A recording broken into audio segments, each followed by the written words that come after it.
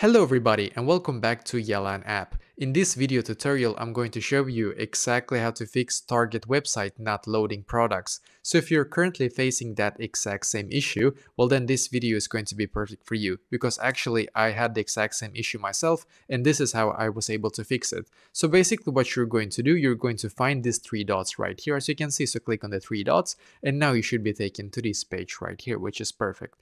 So now what you're going to do on this page is to just click on settings and here, so click on settings and now you should be taken to this page, which is perfect. So now what you're going to do on this page right here, as you can see, because there's actually a lot of options in here for us, as you can see there's like really a lot, but what you're going to do instead, as you can see, you can click right here where it says you in Google and then you should be taken to this like home page right here. Or what you're going to do instead, you're actually going to click on privacy and security, as you can see, so click on privacy and security and then you're going to be met with these options right here. Click on the first one right here and then what you're going to do, you're going to set this to all time and then you're going to actually set this one right here, cookies and browsing history. And actually this one is not you don't have to include this one, but what you're going to do, you're going to have cookies and browsing history and then you're going to click on delete data.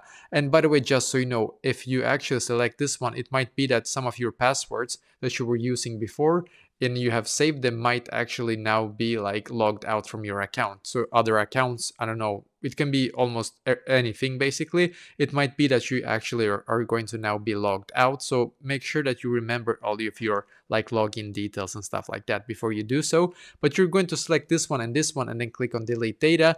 And now you can go back into Target and try again. This was able to fix this issue for me. So I hope that this is going to fix it for you as well.